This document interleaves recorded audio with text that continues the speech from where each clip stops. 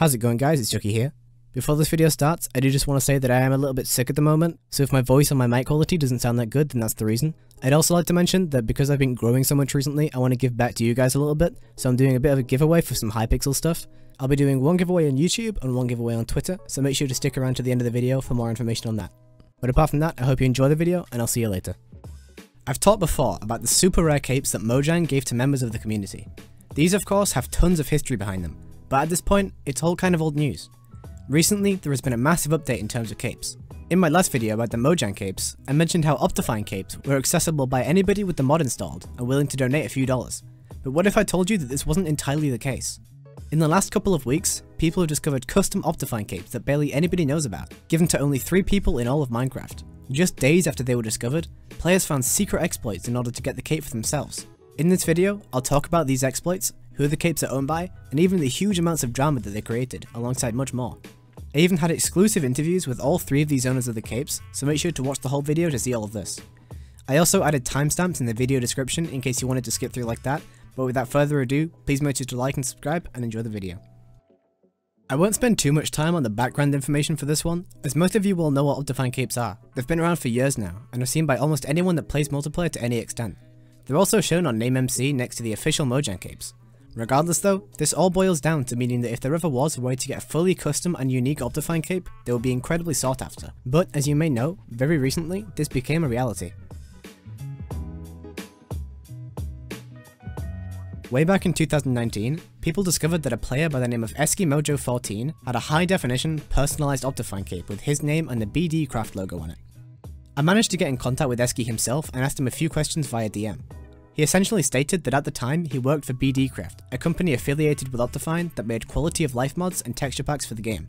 At one point out of the blue, Eskimojo asked SP, the developer of OptiFine, if there was a possibility of high definition capes, and let him use his account to test it out on. He handed over a design that he'd made previously and it was uploaded. Seeing as it worked with no issues, SP saw no reason not to let him keep it, but kept it relatively private. This meant that Eski really didn't get many comments on it other than just people saying it was pretty cool, but sadly around a year later this all changed. Seemingly out of nowhere, a user by the name of FileFolder3 received the second of these personalised capes around 2 weeks ago, as of when this video was uploaded.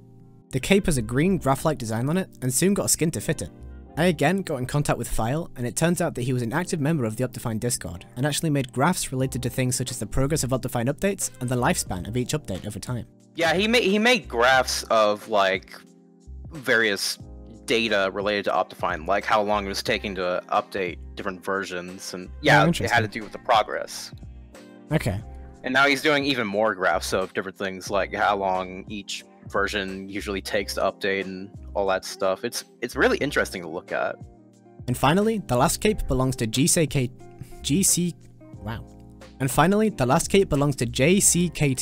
They will be referring to him as Jack from now on. This one was also given 2 weeks ago on February the 13th, the same day as File, just slightly later in the day.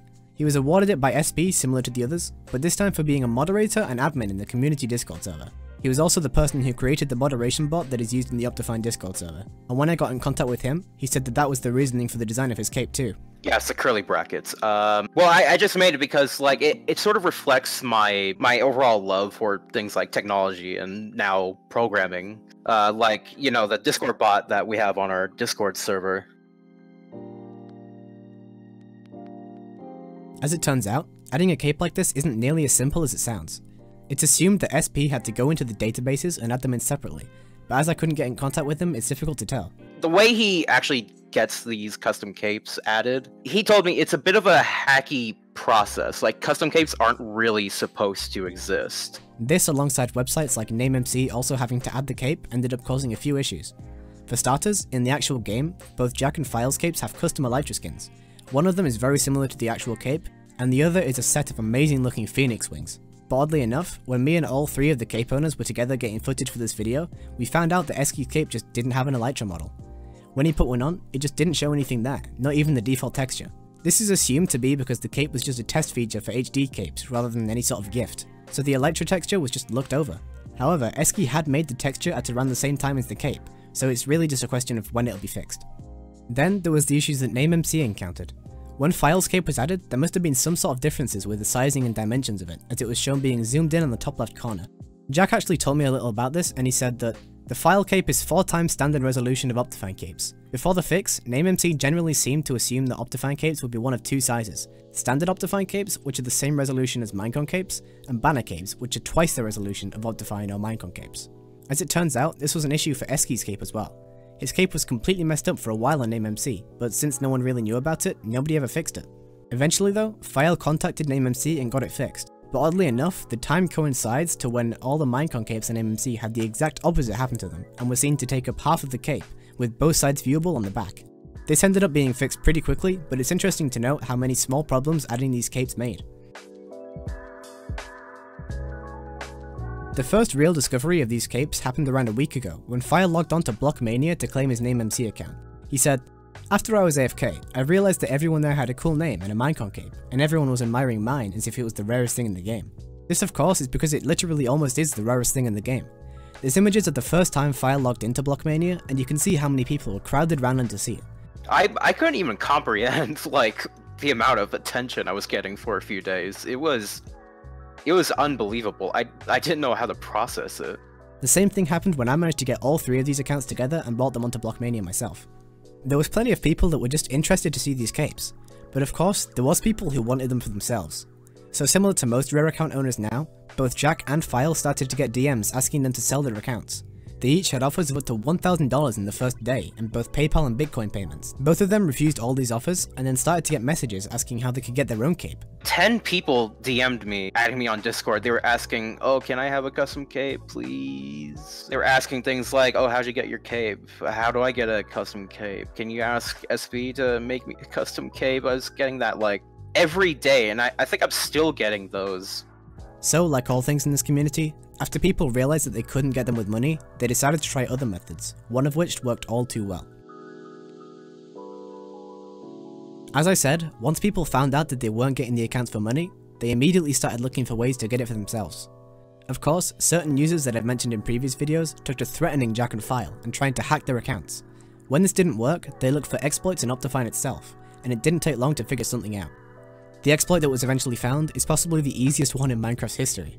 It was as simple as changing a line of HTML in the customized cape page using inspect element from standard to JCKT or graph_guy, which was File's nickname in the OptiFine community.